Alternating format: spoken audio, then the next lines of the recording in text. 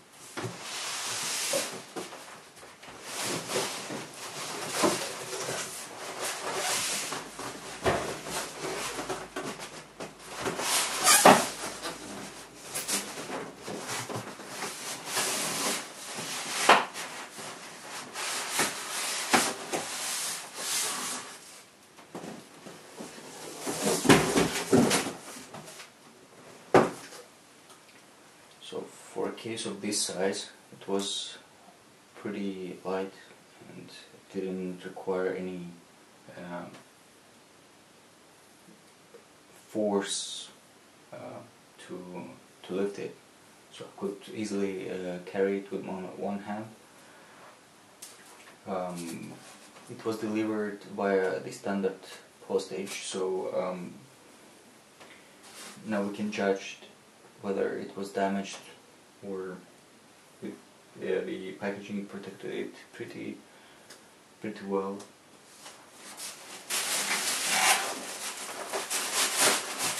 So we have a pretty hard form, which proves that it was safely delivered.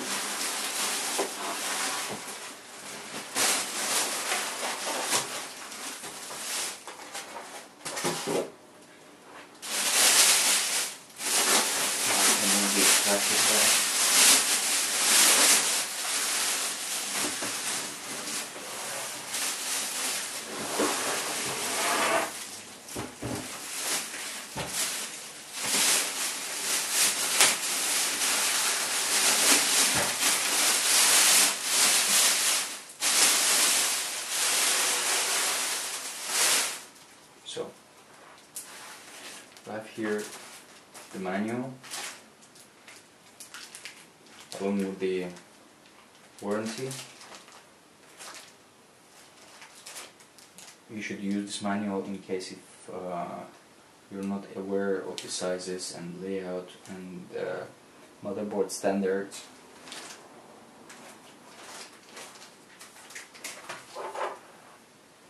So we have the window cutout that I was talking about.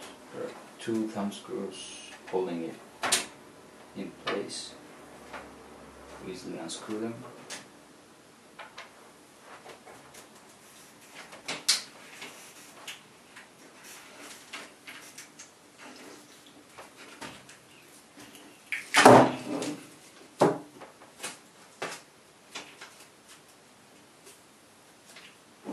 So as you can see, there is a tape to protect the glass internals. Even though there is a window. It looks like an acrylic glass. It's quite rigid and holds pretty well. And from inside it's not glued, but there are clips that hold the window in place.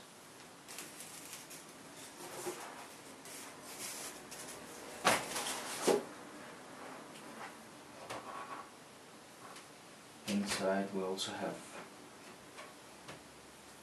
2 hard drive cages. Let me bring that closer in to have a better idea of what we have inside.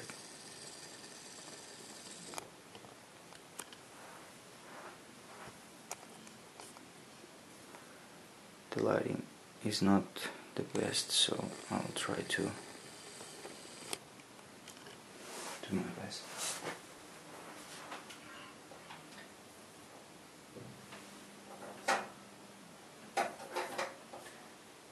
So we have 2 screws down here, which we can unscrew and take this drive cage that holds in place 3.5 or 2.5 inch hard drives.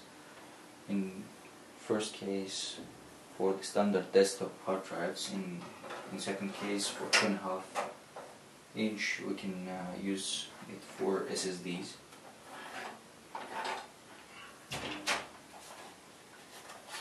It works with the accessories.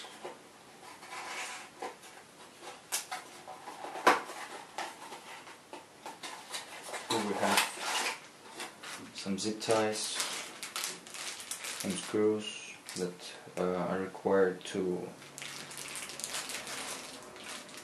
screw in the motherboard, some screws, long screws for additional fans.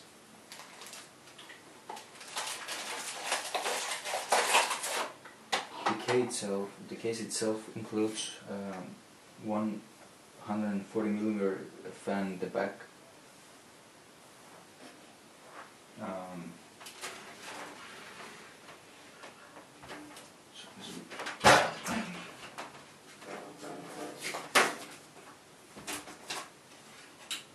So the front panel comes off by just pressing at these 2 sides. Easy.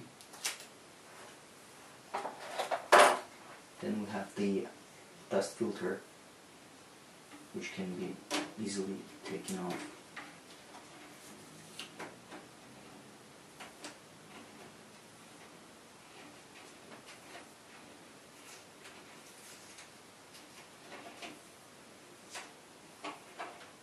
By pushing this clip down, so you can take it out, wash it, do whatever you like.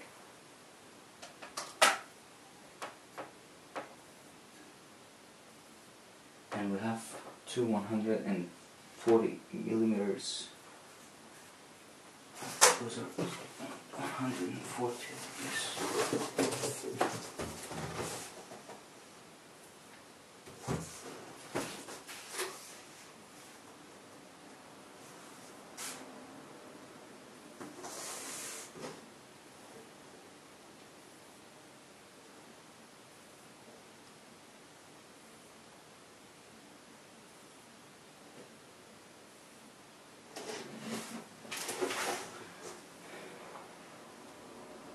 And we have 2 more 140mm fans in front for intake,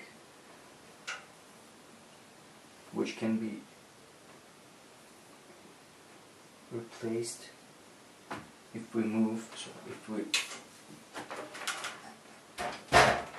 take these fans out, remove these hard drive cages, these 2, we can put a 120mm radiator here, which can be up to, I guess, 60mm or maybe even more.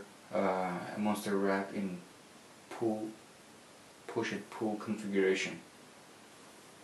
And at the top we have space for 3 5.25 inch devices such as CD-ROM or a fan controller, or even a radiator that you can place here.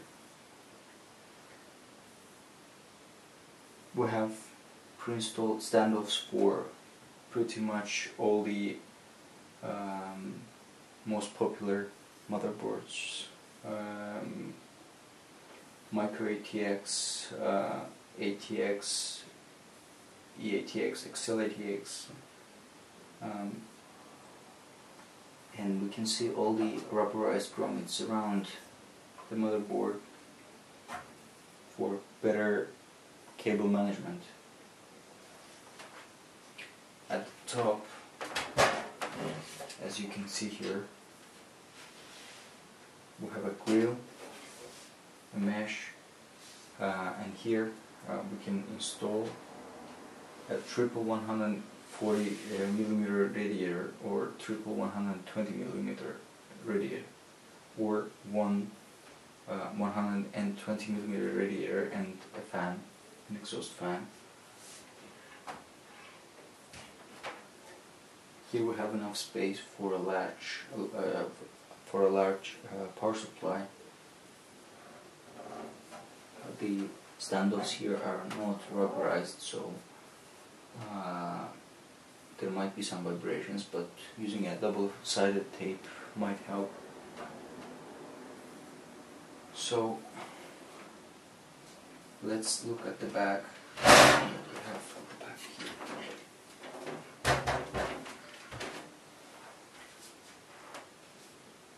We have ventilation holes here,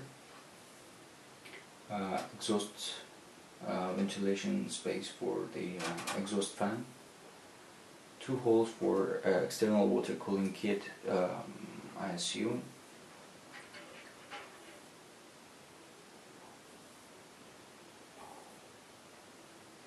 and 9 PCI Express outputs for you to even create a quad SLI or quad SLI configuration here, or use it for your sound cards, additional Ethernet or Wi-Fi cards. The new trend with new AC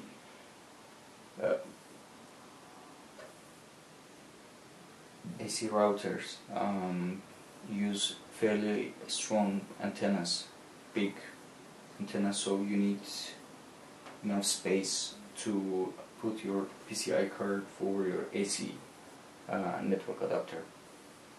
Here's the power supply cutout, and here's the input-output shield.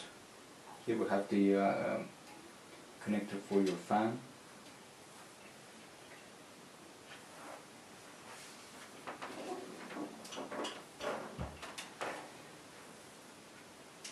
Here's another connector for your front fans. Let's see the other side, what we have on the other side. Here we also have 2 thumb screws, which are easy to remove.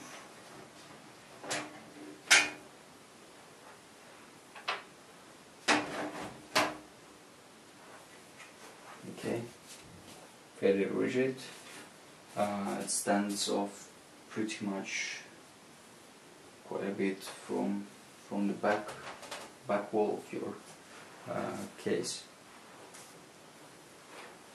And there is also a large CPU cutout for your aftermarket heatsinks, fans, so you don't have to remove your motherboard to replace your fan. It's easily done from here. Just remove your back panel and you can easily do that. Let's check the cables that we have here.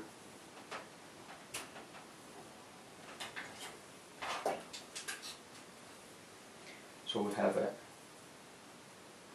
USB 3, 20-pin USB 3 connector,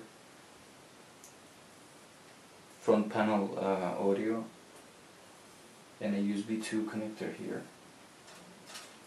and your motherboard, hard drive, power reset, and other LED connectors here.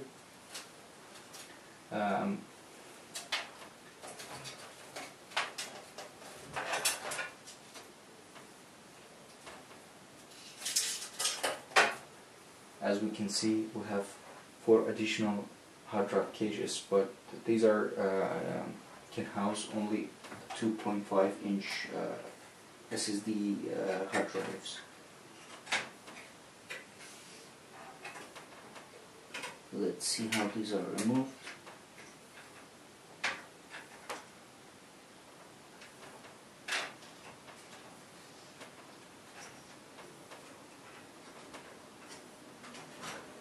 Okay.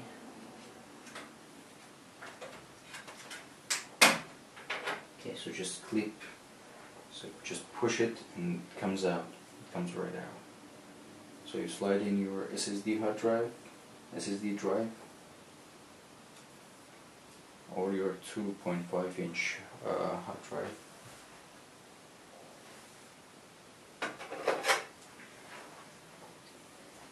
Which is done in this manner.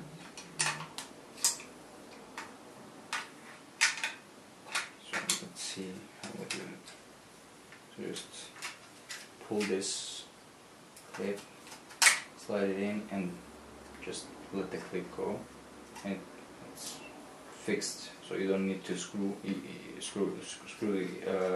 to secure, but you can do it for to make it even more secure, or to minimize the vibrations.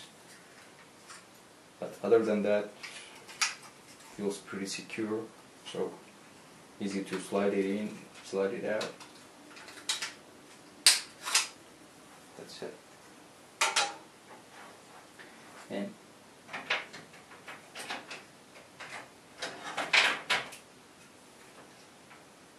pretty easy to put it back in.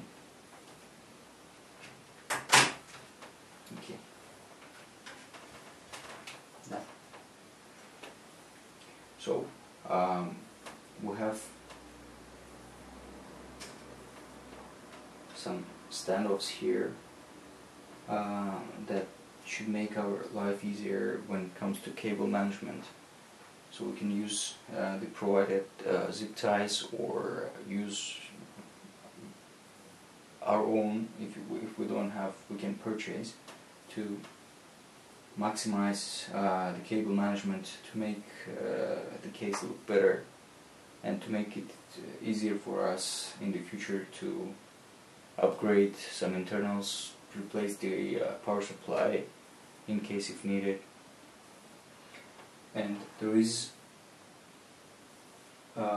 enough space, around 2.5–3 centimeters space for cable management. I assume it should be enough for water cooling tubing as well. So we have some more space here at the top. I assume that the water cooling can be used to be routed from here. So I believe that along with the flagship 900D case, which is huge and can accommodate tons of water cooling and hard drives, this is the best solution for those who are planning to use mostly air cooling or water cooling, but not hardcore.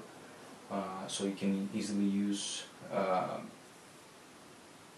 2 radiators, 240mm at the front and 360mm at the top.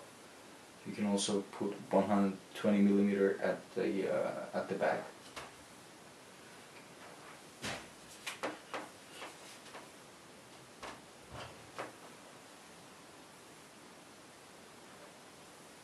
It looks pretty slick. So we have the headphone, microphone, reset button, button here. It has two LEDs on the sides, USB 3.0 2 ports and two USB 2.0 ports. So, and last but not least, we have the bottom part of it. So we can, as we can see, we can install two 120 or two 140mm fans at the, oh no, it's two 120mm fans at the bottom, or I believe we can also fit a 120mm radiator here at the bottom as well, since if we remove these 4 screws at each side to remove the hot draft cages. And there is also a dust filter here at the bottom to make your life easier when it comes to cleaning the dust.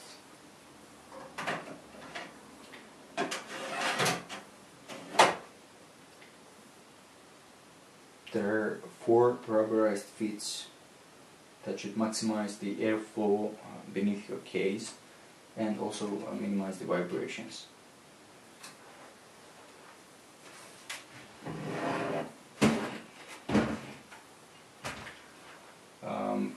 I think that covers the case, the layout.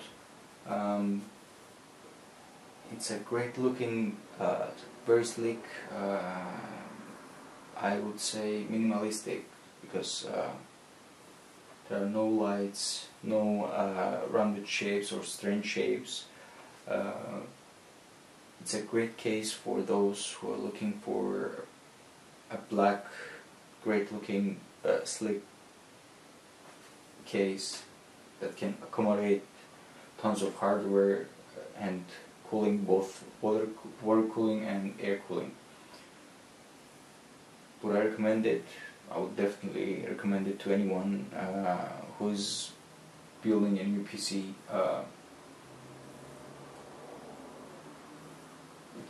It's great looking,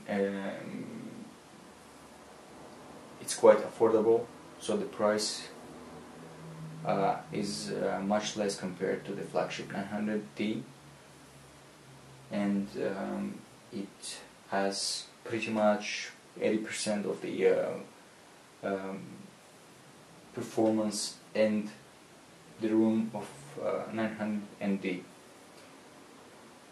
So thanks for watching. Any questions, feel free to ask them,